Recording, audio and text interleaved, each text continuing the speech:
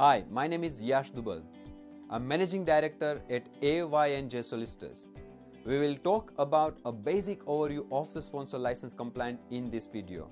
It's essential that every sponsor license holder remains in full compliance with all Home Office requirements. It falls on each organization to know the rules and follow them.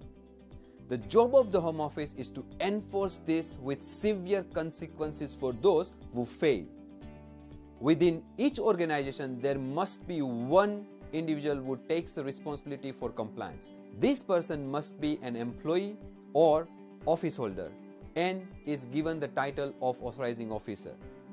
While the authorizing officer must have a general understanding of compliance operations, they do not need to be the one to carry out daily compliance activities. Depending on the size of the organization, compliance actions may be done by one person or may fall onto an HR department.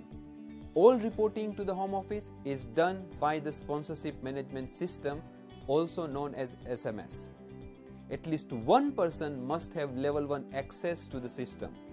They must input information and changes about the organization and all sponsored employees in a timely manner.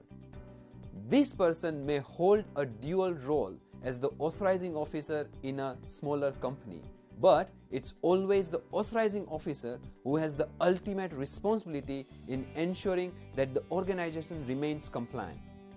If you prefer to have a professional guidance to protect your sponsor license and wish to know more about your sponsor license compliance, then please get in touch with us. Our contact details are at the bottom of this video and we are happy to help. Thank you.